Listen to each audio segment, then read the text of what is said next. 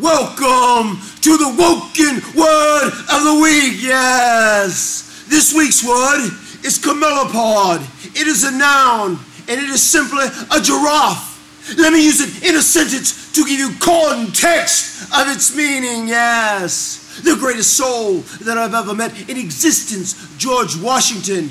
His essence now resides in the vessel of a CAMELOPARD, yeah. Matt Hardy, may I also provide some context?